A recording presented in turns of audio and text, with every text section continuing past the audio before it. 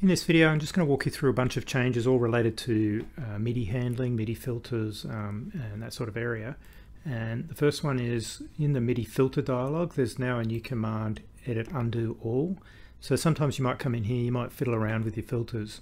And because they get applied immediately so that you can test them kind of as you're working with them, you can see what effect they have. Sometimes you might come in here and mess things up and just want to go back. So there's an undo all, and what it does is it basically undoes everything back to where it was when this dialog was first presented.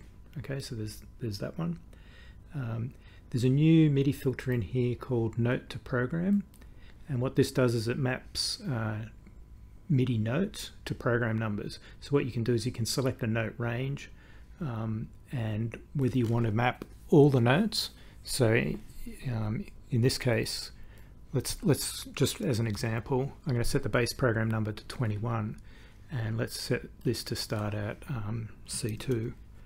What will happen now is if I hit C2, it'll generate program number 21. If I hit C#2, it'll do 22, 23, 24, 25, 26, etc. If I choose just white notes, then it will be, this will be 21 here, 22, 23, 24, 25, so it ignores the black notes. And similarly for black notes, I don't know if anyone would ever use that, but the same. So this would be 21, 22, 23, 24, etc. Okay, and then you can choose to either send a normal program change or a banked program change with this checkbox here. Okay, so that's a new way of mapping notes to program change events. There's what else? On the old controller map filter, there was this option here for what to do with outer range values. So if you had say you had a range in here of 30 to, I don't know, 100, for example, then a value of say 20 would either be discarded, clamped, slid, but there's a new one now, pass through, which means just pass that value through as it was. Don't effectively put it through this filter. Okay. Another more subtle change on this filter MIDI route settings dialog here, there's an option called Notes Only, and this is generally used when you're doing a keyboard split of some sort, and you don't want other controller events going to one of the routes.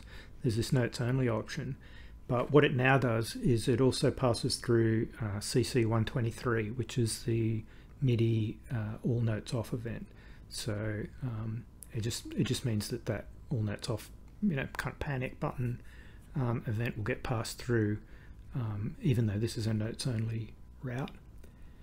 Also, this dialog now remembers its layout. It didn't used to before, but that's just one thing that's been cleaned up.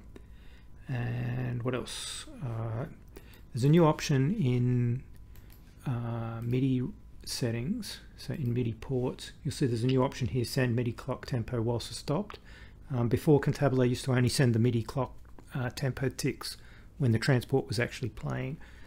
This lets it send it so you can keep something in sync tempo without the transport actually playing. Now there's a little bit of jitter when you go from play to paused or to stop. It's just a way that Cantabile has to resync itself to get the right MIDI clock being sent again, but in general it works pretty well, I think. And then the final thing I've added is, should have stayed there, also in options, under, where have I put it, miscellaneous, I think. Yeah, there's a new option here, wake display on MIDI input. So this is for cases where you have a machine that's always on, it's got a screensaver or a screen power off type option, and you want it to automatically turn back on just by hitting a note on your keyboard. This will wake the display up on any sort of MIDI activity. Okay, that's it. Just a bunch of changes all related around MIDI, MIDI handling, MIDI filtering, and so forth.